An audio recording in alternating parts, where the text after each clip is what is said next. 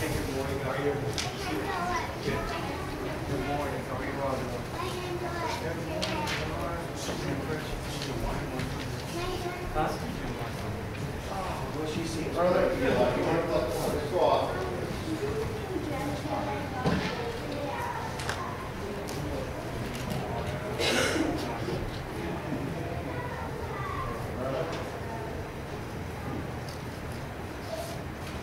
Well, good morning, and what a beautiful day it is to be in church again.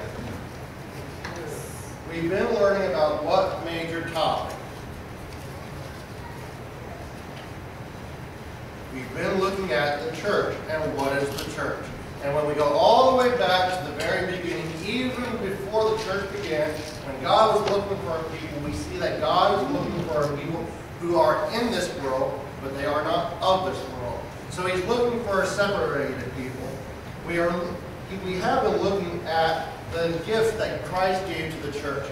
And when we look at them, we've looked at that of apostle, prophet, evangelist, and today we're going to be finishing off pastor, teachers, and then we'll start talking about the office of a teacher.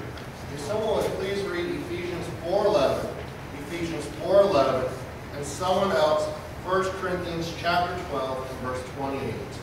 Ephesians 4:11 and 1 Corinthians 12:28. Gifts of apostles and prophets and evangelists and pastors and teachers. And does anybody have 1 Corinthians 12:28? God says some in the church, first apostles, secondarily prophets, thirdly teachers. After that, miracles, the gifts of healings, helps, governments, diversities of tongues. So we're looking at the gifts that Christ gave to the church, and these are the gifts that Christ gave to the church. We've been talking about last week the office of the pastor, and we made something special notice about the end phrase there in Ephesians 4:11. Does anybody know what's so special about the end phrase of Ephesians 4:11?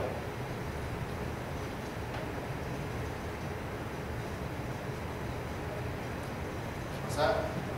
The word "and." When we're looking at the callings, we're looking at apostles, semicolon, prophets, semicolon, evangelists, semicolon.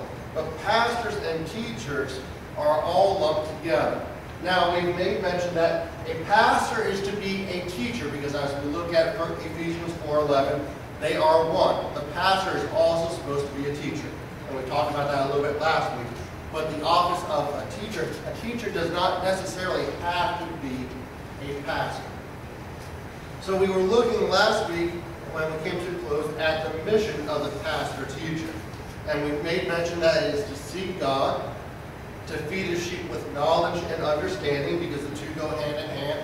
You can have knowledge, which is great, but if you don't understand and know how to apply it, it's not really useful. And you can have wisdom, but if you don't know how to get to the first step and back up a little bit, once again, wisdom by itself is not useful. The two go hand in hand.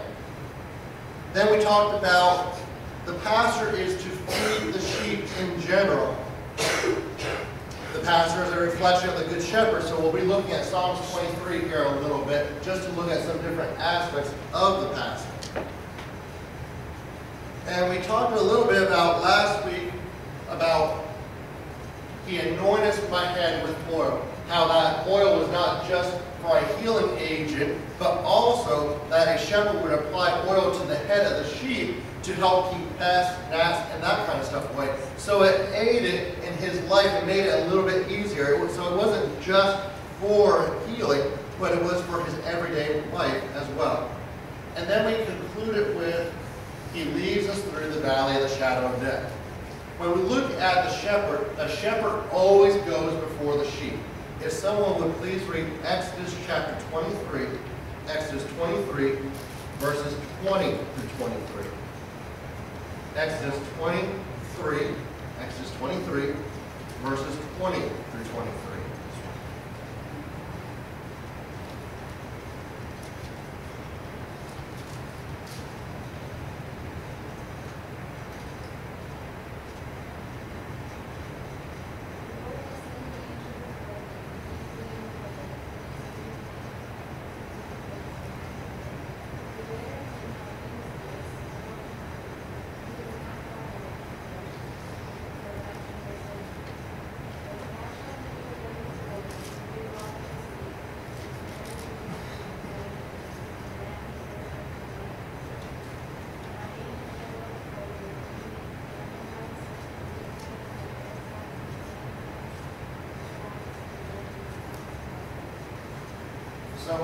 look at the children of Israel coming out, God brought them out of Egypt, but did he tell them that they're going to be all by themselves?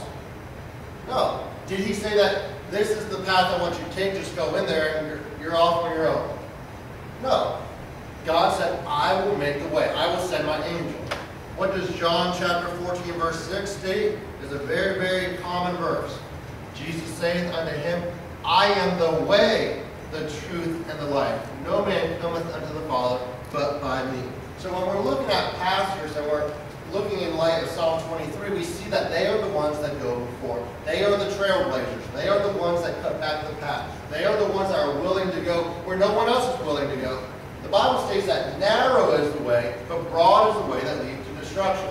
So if they're going down this narrow path, it's not often trodden, so branches have to get cut back, briars need to get cut back. So the pastor is the one who is willing to go before. Just as Jesus was the one who went before the church, just like he was the first one that went before the church into death and came out in newness of life, so is the pastor to go before the sheep. He is the one that guides. He is the one that prepares the way. And when we're looking at the life of a shepherd in general, that's what the shepherd does every single day. He goes out, he scouts out new territory. He sees where's the good water hole. He finds where's the good resting places. Where are the good places to eat? He prepares the way. He makes sure that it's good to go. Just as the pastor Jesus leads the way for us and saying he is the way, the shepherd, the pastor is the one who goes before the congregation, making sure that the way is prepared. We're also talking about that valley of the shadow of death. We talked about how sometimes there were small, narrow crevices in the mountains that the sheep and the shepherd have to pass through.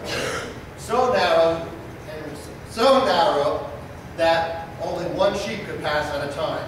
But the shepherd still went before. Sometimes there were rock slides or slots knocked out of the path that the shepherd could walk across or step across. But if your average sheep came to it, they'd be fearful. So the shepherd went before the sheep, showing them that I'm on the other side, I made it across, you can also make it across as well. The other big thing when it comes to the valley of the shadow of death, what's the big thing about the valley of the shadow of death that we've been talking about? Is the valley of the shadow of death end of the line? No, it is not. What is one of those key words that just pop out in that phrase? What's that, Mom? Shadow. A shadow. Can a shadow hurt you? No, we may get fearful of shadows. When we were younger, the shadows in the walls might have scared us. Might have thought that there was a monster on our bed. But when it comes to our Christian walk, he leads us in the direct path. It does not mean that we won't ever become fearful, but we need to always remember that it is not a harmful place, but it is a shadow. It cannot touch us. The other thing that we look at is when it comes to the shepherd and the pastor, the sheep need to eat. If you go back to the 50s, there were that laughing spirit that caught on, and it went on for weeks at some churches. But the laughing spirit is one thing. It's one thing to have the movement of the Holy Ghost. We don't need to be fed. We can't have shout down services every single week. We have to be fed. How do we get fed? With the Word of God. How does our faith increase? Faith cometh by hearing, and how does hearing come? It's not a shout-out move of the Holy Ghost, but it's by the hearing of the Word of God. When it came to the Apostle Paul, he even compared preaching as foolishness, but it's still a necessity to the sheep, because it is how we feed, it is how we grow, it is how we get nourished. And even when it comes to the shepherd, he's the one that goes before and makes sure that it is good sustenance. It is something good for us to eat. He makes sure that there is a place prepared for us. The Bible states in Psalms 23, Thou preparest a table before me in the presence of my enemies. I've heard before that a shepherd will go into an area that is going to be a grazing area for a sheep, and he'll look for holes in the ground. And what he'll do is he'll take hot oil and he'll pour it in each one of those holes, because each one of those holes more than likely contains a snake. Well, what will happen is as the sheep is grazing, the snake, the enemy of the sheep, may try to come up and get a hold of the sheep, but the oil makes it slick and they just fall right down to the holes. They don't come anywhere near those sheep. The sheep can graze in peace. They don't have to worry about anything because the shepherd has already gone and prepared the way. Now prepares a table before me in the presence of my enemy. You realize that we are living in a very, very wicked world. One of the greatest hindrance to Bible study, I would say, is somebody who thinks that they can hop on the internet and do Bible study, because you get every single thing out there on that verse. And it's one thing to go through a commentary that you might know is Baptist and eternal security or something, or even dig in the Word of God for yourself. But when you have all that, you are being bombarded with so many campaigns of the enemy, it's not even funny to try and weed through.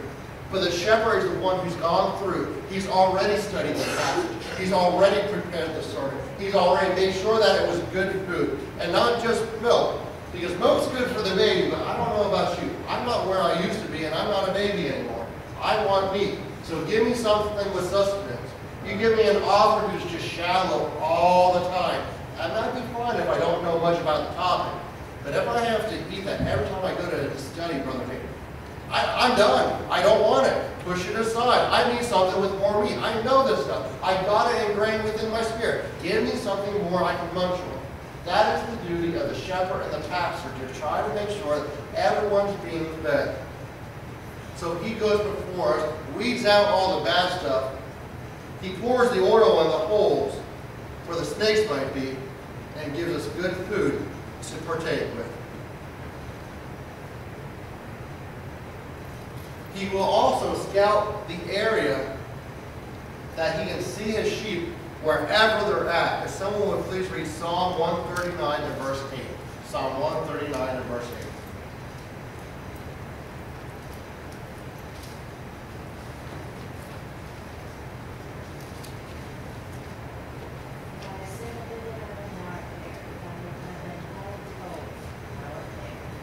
Is there anywhere we can go from the presence of God where God does not see us?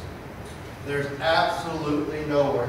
That is the duty of a shepherd, that he can make sure that he sees his sheep at all times, regardless of where they're at. So as he's going out, he's looking for watering holes, as he's looking for a place to graze, he's making sure that it's not just a good place that they can drink at, it's not just a good place they can feed at, but he needs to be able to see all his sheep at one time.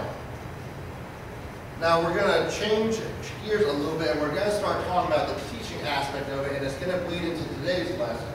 So when we look at the pastor as the teacher, now remember, the pastor is to be a teacher. The office of pastor and teacher are one, but somebody can be a teacher, but not a pastor. But according to Scripture, a pastor is also supposed to be a teacher. So just keep that in the back of your mind as we're going. But when we're looking at that of a teacher, it comes from the Greek word that I'm not even going to say it, but it simply means an instructor, a master, or a teacher. It appears in 57 verses of the New Testament, and when it was translated into the English language, that Greek word was translated master, masters, doctors, teachers, and simply teacher. The majority of the time when this Greek word was used in the New Testament, it was simply translated master. And it was in reference to Jesus Christ in the four Gospels. And once again, we need to keep in mind that this is not a this is not a connection to the office of just teacher itself, but rather the office of pastor and teacher are one. But when we look at that title of master of Jesus Christ throughout the New Testament, what exactly was Jesus doing every time they referred to him as master or rabbi? What do you think he was doing? He was teaching. He was giving instruction. He was giving them parables, trying to help them see the way that, trying to give them spiritual insight so they would know the way to go. Jesus said, I am the way. But his sheep are supposed to follow in his way. It is a narrow way, but it's the one that leads to life. When we talk about the office of teacher, Well, I'm a little bit ahead of myself. I don't worry about that page. But the pastor needs to instruct the sheep in the way to go. He needs to make sure that he's providing good education for them. Because guess what? There are so many times we get, depending on the pastor, that we get what I call, I don't know what I call it anymore, but it's like a godlike mindset. We put them so high on a pedestal that whatever they teach is exactly what the Bible says. Even if there's no verses to really back it up, even if they misconstrue verses, and maybe they do it ignorantly. They do it because that's the best they can do, but the sheep still follows.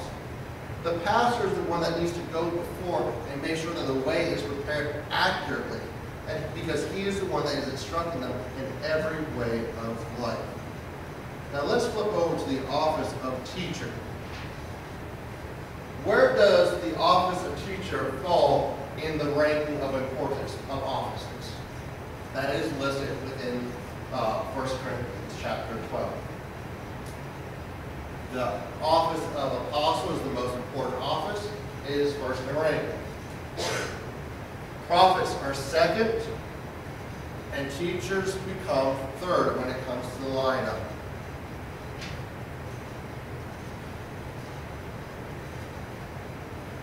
Now, when it comes to the talent, one of the talents of teachers, or one of the gifts that God typically gives them, is one of being able to pull things apart and put them back together. To take Scripture from here and make sure that it applies accurately over here. Not that we're making our own theology, not that we're making our own doctrine, but to lay it out, to pull the Bible apart and piece it back together. That is one of the gifts that God typically grants to the teacher. Because if you're really going to learn anything in life, somebody can tell you what something is, but if you want to know how it works, they need to be able to tell you about this piece and that piece, pull it apart, but then they also need to be able to put it back together. That is the duty, that is one of the gifts of the office of teacher, to be able to pull things apart when it comes to the Scriptures and put them back together. So what is the mission of the teacher? One of the missions of the teacher is to educate the ignorant. When we look at it, not all of us pick up on everything in life. When it comes to Scriptures, not everything. We don't always pick up on everything in the Scriptures. Some things we can get a hold of and we can snatch it up like this. It's ingrained in our spirit. We know exactly what it is. If we had to, we could explain it in detail to someone else. And then there's some things that they are so simple, but yet, and if we have to sit there and we study and we look at it and we study and we look at it. Someone else might have it like that, but for us it's a little bit harder. So the office of teacher is to educate the ignorant. And when I say ignorant, I don't mean dumb. I just mean sometimes we are ignorant about different things and we need to be instructed on them. So when it comes to the Word of God, he's the one or she is the one that helps instruct us to better understand the Word of God. Because what? Faith cometh by hearing. We want to increase our faith. We want to grow in God. We do it by the Scriptures. If we want to know who God is, Jesus Christ is the Word. If we really want to know who He is, we need to understand the Scriptures to the best of our ability because they tell us exactly who God is. And sometimes, just sometimes, God tells us things specifically. The teacher can tell us things specifically, but we just don't grasp them the way that we should. Jesus Christ's disciples, they didn't understand what seems to be the simplest of things to us. They just couldn't comprehend it. Before Christ's death, He told them on multiple occasions that He was going to die and rise again. And we can go back to His parable about destroying the temple and it'll rise again in 3 days. Jesus didn't do that with His disciples. They might have been there for that, but Jesus used explicit words. Basically, listen up. I'm going to die, but I will rise again in 3 days. I will come back to life. He told them explicitly, in detail, on more than one occasion. But did the disciples get it? No, they couldn't comprehend it. In fact, there's one point in Scripture, I don't have it down my notes, but it states that the disciples didn't understand what He was talking about. He told them in explicit detail, but they didn't get it. Sometimes we can be that way as well. And it takes that teacher through the power of the Holy Ghost, because there is an anointing that comes with each office, a special anointing just for that office. And it does not just always rest upon the teacher, but that anointing flows to the congregation, it flows to the one being instructed to help them to understand it. Because who's the one who's the revealer of truth? The Holy Ghost. He's the one that makes it real to us. He's the one that makes it real to our spirit. The other thing that is a duty of the teacher is to guide in the faith and truth. 1 Timothy 2:7. If someone will please read that. 1 Timothy 2:7.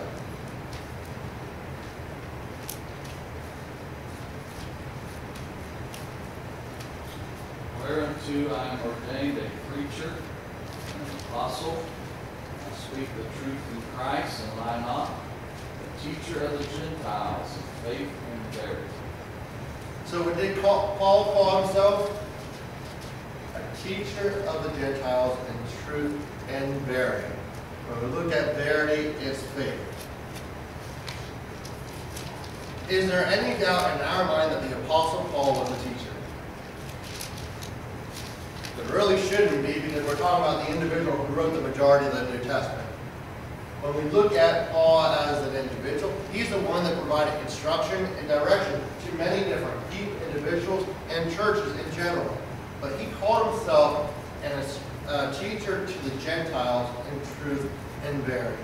That tells us that the office of the teacher is to instruct those in faith and truth. It's great if we get somebody saved. It's great if somebody comes to the altar and give their hearts to Christ. But is that where we leave them?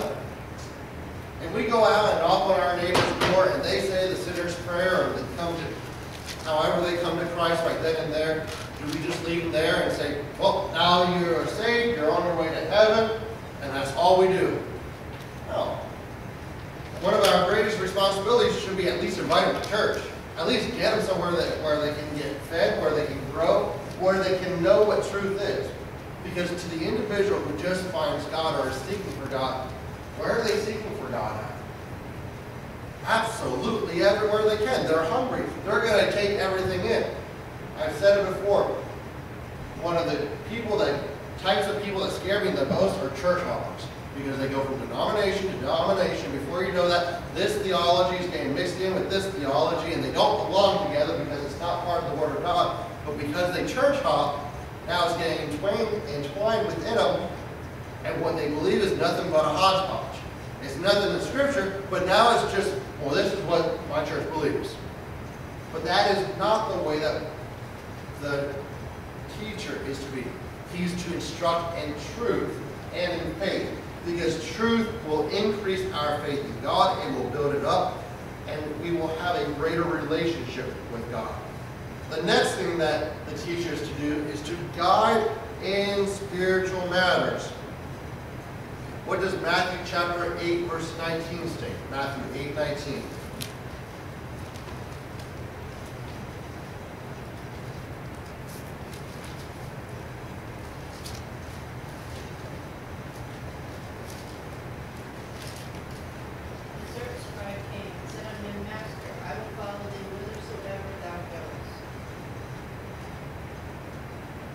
So a scribe came to Jesus and said, "Go follow him wherever thou goes." In 1 Corinthians chapter 11 and verse 1. Ye followers of me, even as I also am of Christ. So when we look at Jesus Christ, he told the scribe to follow him, and we see the Apostle Paul telling others to follow him as he follows Christ. As long as we're following Christ, guess what we'll be doing? We'll be performing spiritual things. We'll be following the Bible as closely as possible. The Apostle Paul was not trying to start his own cult, but what he was saying is, I'm following Christ to the best of my ability. You know what? If you can't see that far ahead, at least follow me. I will guide you and direct you in the way that you need to go. That is the office of the teacher. He instructs others in the path of the faith. He instructs others in the path of righteousness. He doesn't go out and say, well, you have to live like the world to win the world. But he tells them how to live in Jesus Christ. When we looked at the Apostle Paul even farther in greater detail, one of the greatest verses that always pop out with me about the Apostle Paul is he was not one of the original 12. He wasn't, I don't want to say he wasn't there with Christ, because when you study it out, it does appear that he would have been there at the illegal trial that took place that night because he was part of the Sanhedrin. He would have been there at the crucifixion more than likely. He would have seen Jesus in a distance, probably dying on the cross. So he would have been aware of Jesus. But when it comes to his faith in Jesus, it wasn't not there to the road of Damascus. But when he found Jesus, everything changed. And while he may not have been part of the original 12, he wasn't there for all of Jesus' lessons. He wasn't there for all the parables. He wasn't there for all to hear Jesus teach on this topic or that topic. But when it comes to the words of Peter, he had to step back and say, you know what, Paul, man, this guy, he knows the Bible. He knows the Word of God. Man, he is deep. When it comes to the things of God, sometimes he just blows my mind and it's hard to obtain what he's talking about. This is a man who found Jesus and embraced him wholeheartedly. And he said, you know what? This is the way that I need to go. And because of that, Paul instructed others in the path that they should go.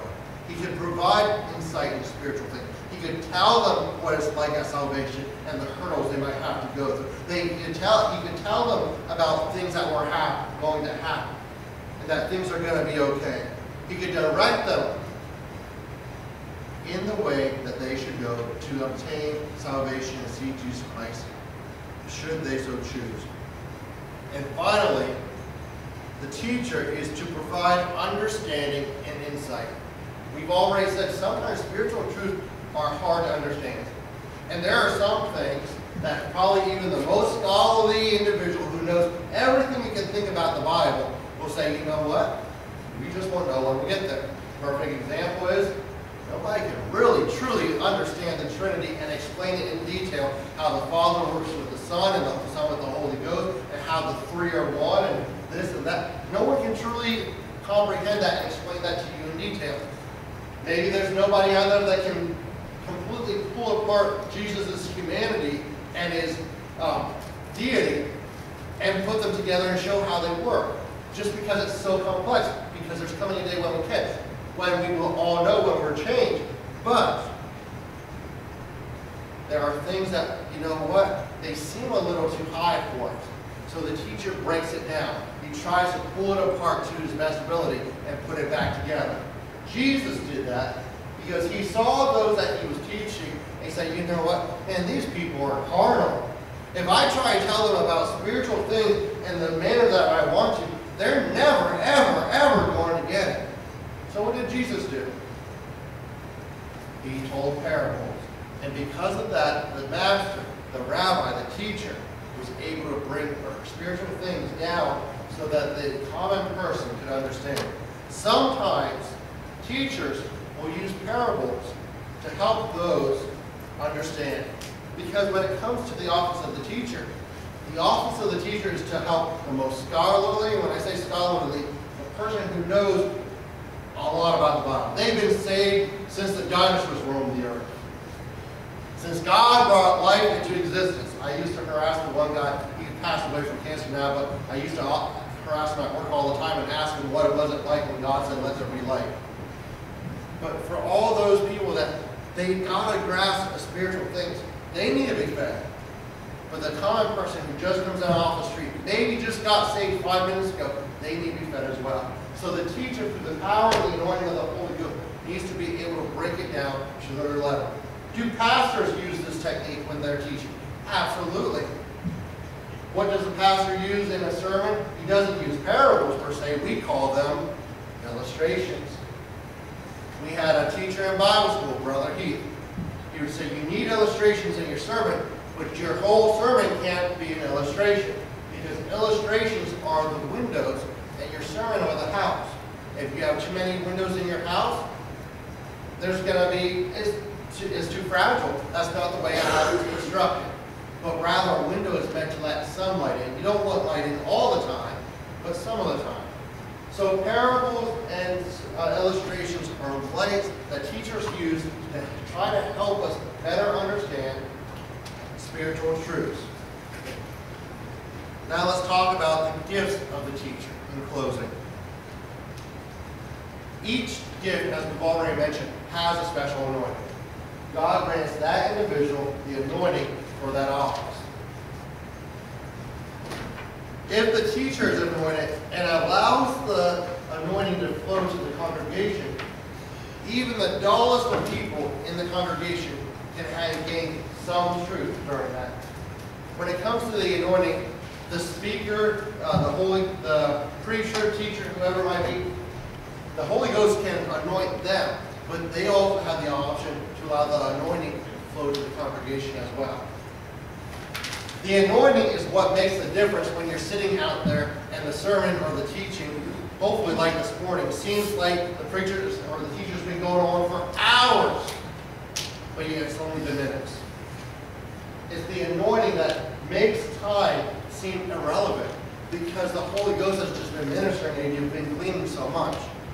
That is the anointing flowing to the congregation. It is that pastor or preacher who's getting up and preaching that seems like, man, he went for 3 hours, but man, I could have listened to him all night long. That's what makes a difference. The anointing allows the congregation to glean if the individual allows it to flow to them. The student can be sucked into whatever is being taught, even if it's the dull, it seems like it's the dullest of subjects typically. For some people, the tabernacle is not the most exciting topic. You get to preaching on certain aspects, and the Holy Ghost gets in it, man, it can get exciting. But to sit down, you study it, and this color represents this color, and this metal represents this, and it can get dull. Or as Sister Beth likes to say, if God wanted us to know, He would have just told us right now. Not everything has to be a symbol. But it's the anointing that changes all of that. It's what makes the difference. The student can receive greater insight. Because it's the same way when we're reading the Word of God. What makes the Bible alive to us? It's the Holy Ghost speaking to our spirit. That's what makes the Word of God alive to us. And the Holy Ghost is that anointing that makes the topic real to us. And that we just get so sucked into whatever's being taught or preached. And once again, just because it's a teaching, I shouldn't say once again, but just because it's a teaching session, if the Holy Ghost is in it, that doesn't mean that the gifts can't be in operation. Typically we see it during worship service, maybe while the pastor is preaching, but just because teaching is being done does not mean that the Holy Ghost does not want to speak at times and bring out other things as well, or speak to individual lives. Sister Beth was telling me of an individual that taught at her old church, that there were tongues, there were interpretation, prophecy, all that was being given in his Sunday school classes as he was teaching. Just as much, if not more, during normal service. Why? Because the Holy Ghost, when He gets in something, He's the one that makes it real. He's the one that brings it into our spirit and feeds us and makes it just so real to our lives.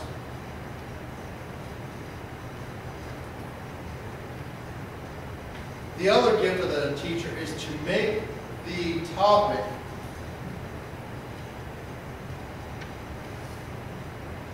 apply to our lives on an individual basis. It's one thing to understand the Word of God and to understand this great truth.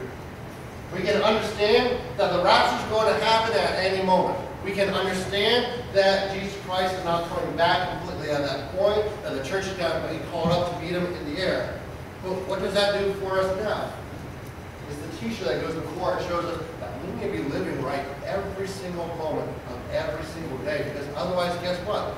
Just because you go to church does not mean you're going to make the rapture. It's the teacher that makes us aware that we need to be living every single day. That God does not have a Sunday school attendance book or a church attendance book right next to the book of life and saying, well, you did this evil thing over here. But you got 5 gold stars for going to Sunday school 5 weeks in a row. You know, that's not the way it works.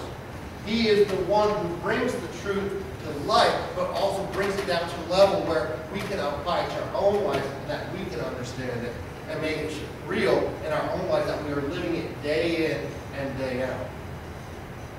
And finally, as I've already said, the other and final gift I see of the teacher is the ability to take spiritual truths, the ability to take the scriptures, pull them completely apart, separate them, but yet be able to put them right back together and connect them. Because really, when we look at the Word of God, prophecy is a great example. Is all of prophecy contained in one little passage or one little chapter? No, it's not. If we look at prophecies concerning just the birth, life of Jesus Christ, are they all contained in one chapter? No, they're spread out.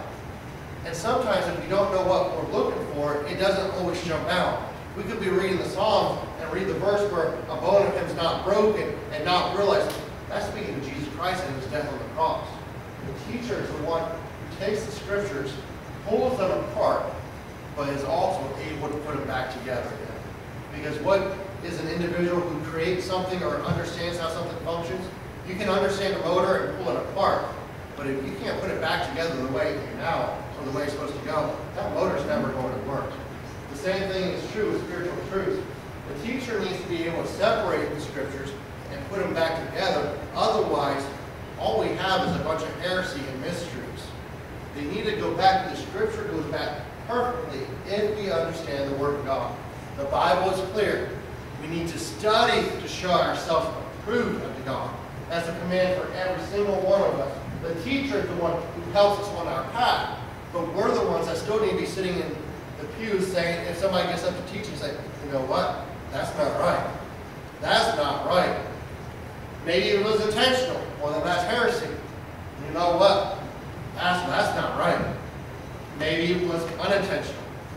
All of us are preachers. Every single one of us are guilty in this room. At some point in our lives, we got up and we preached something that Moses led the animals onto the ark.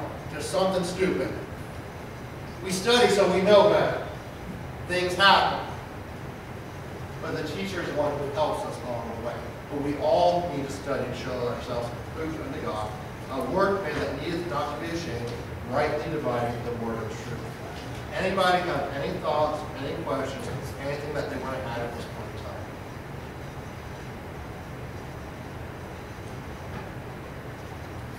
If not, we'll wrap up. We'll bow our heads and prepare our hearts for service. Gracious Heavenly Father, we give you all the praise and glory for everything you've done for us and will do. Lord, we thank you that you're God who reigns on high and that there's none like you, Lord. Even right now, we rebuke every attack of the enemy that should come our way.